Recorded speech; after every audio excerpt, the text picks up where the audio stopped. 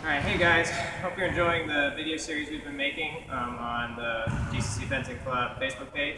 Today we're going to be answering Grant's question about body manipulation.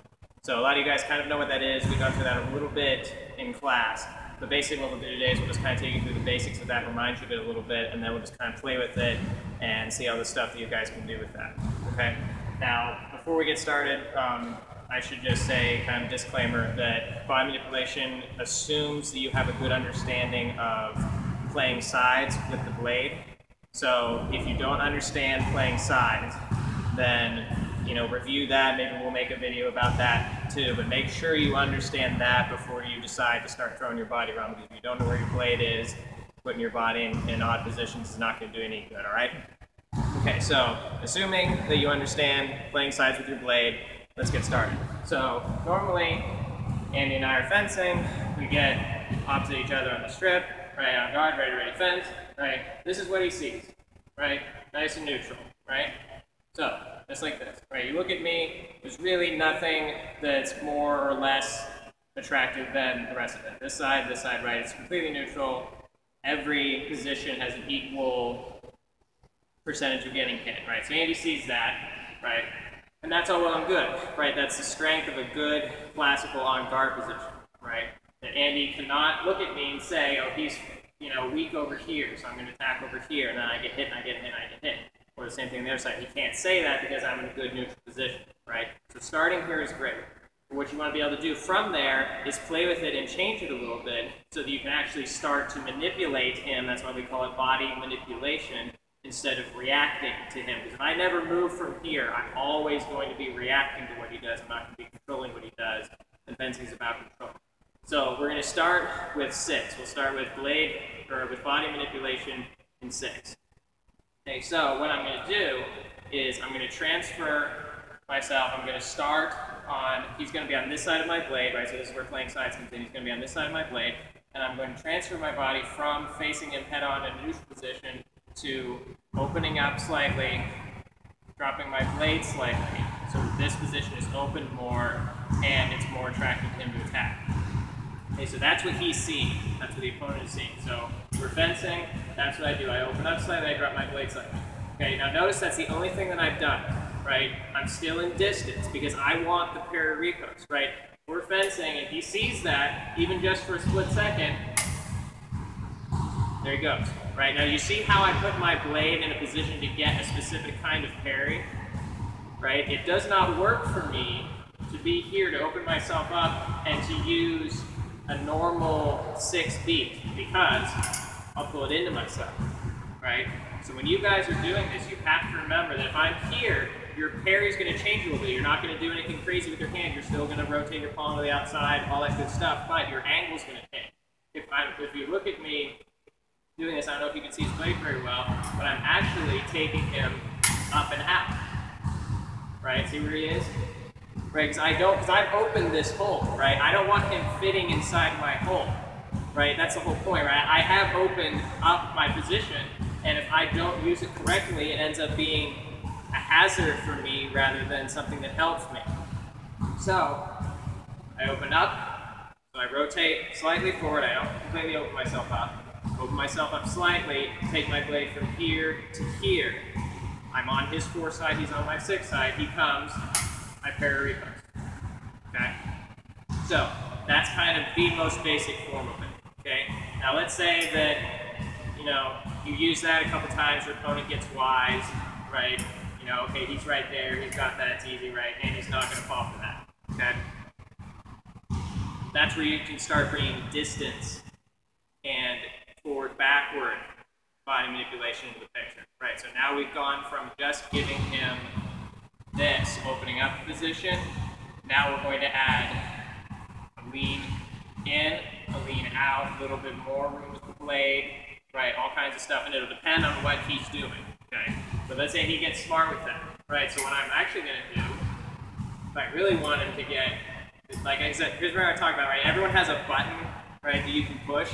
Everyone has something that if you give them it, they have to jump at it right now. Andy's been fencing long enough that his buttons are really, really, really small, right? But you'll fence people where, you'll get this close to them, and they'll just be like, oh, I've got to attack. Okay, so use that, right? So if I want Andy, like, I'll take my blade out of the picture for a second. Okay, so blade's gone. Okay, if I get this close to him and he attacks,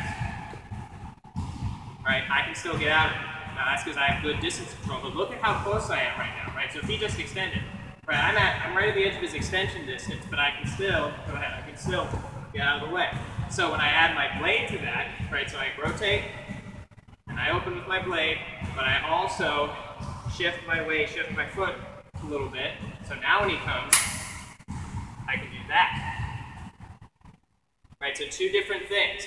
Right, I dropped down, I didn't just drop back, and I also pulled myself back a little bit. Right, so we've gone from, so here's the first thing that we did. Right, first thing was rotate, open, he comes, simple parry repose, nothing moves.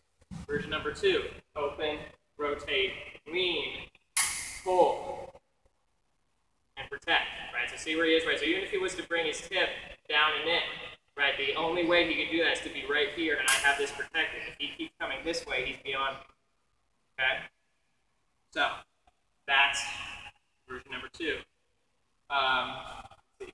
Version number three would start to deal with second intention a little bit. So we can play with that. I'll just show you guys that real quick. We can play with second intention a little bit. Let's say that Andy gets really, really smart, which he is, okay? And he sees this, right? So imagine you're the opponent right now, and you see this, right? Smart ones among you who have seen this are thinking, oh, he wants to parry here, so what do I give him? I give him his parry, but then I disengage, right? Right here. That's what you guys are thinking, right? That's what Andy's thinking. So let's say that I know that Andy's smart, and I know that he's going to think 2 steps or 3 steps ahead rather than just 1. So believe it or not, I can adapt my body position in 2 ways simultaneously to use that and to draw the disengage while still protecting myself. So here's what I'm going to do. You guys have to watch this closely. Okay? I'm going to rotate and open, right, keeping that same distance. But what I'm going to do is I'm going to open it just a little bit more. Right? I'm going to make it so obvious that he has to smell a rat. Right? Does that make sense? Right? I'm making it so obvious that he thinks, oh, he really, really wants that parry. So I'm going to disengage it. Okay? But that's not all I'm going to do. I'm going to make it really obvious, but I'm also going to pull my lower target just a little bit. Right? That's a very subtle difference. I'm just shifting my weight slightly. I'm going to open this. I'm going to open this with my blade. I'm going to make it a little bit bigger than it was before, and I'm going to pull this back, which means that when he comes, I'm already protected. All I have to do is shift my weight, and he's already not going to hit me. Now, if I hadn't done that, if I had just said, no, I want him in 6, right, then he disengages, yeah, then I'm stuck, right, because that's what he wants. He wants, I go for 6, I miss, he hits. But I'm thinking 3 steps ahead, and I say, okay, rotate, open, a little bit bigger than normal, pull this back, he comes. I've got it. Okay, so that's version number 3, and we can do those with all of the body positions. So that was just 6. So there's lots of stuff you can do with 6. Now, again, we could say, okay, double disengage, triple disengage, right? You know, we start to play with some, you know, I know that he knows and I know that he knows, right? But on a very basic level, right?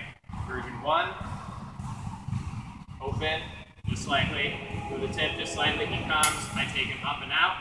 Version number 2, open, slightly, comes forward a little bit, pull the distance, parry repose. He gets smart, I know he's going to disengage, so I open, I pull here, he comes, parry repose. Okay, so that's body manipulation in a nutshell for 6. Okay, so we can go through some of the other body positions as well, but that's just in 6, and especially for lefty-righty, 6 becomes a big, big spot that you're going to play with. So what you guys are doing over the summer, if you want to just get in front of a mirror and do what I'm doing right now and look at yourself, right? See how much this is open, how much this is closed, right? Learn to know your body while you're fencing by looking at yourself in the mirror so that you don't overextend, whatever, put yourself in a bad position when you're fencing. So you can do this at home without having a partner. So really try to work on that. It'll be a big, really, really, really important part of your fencing.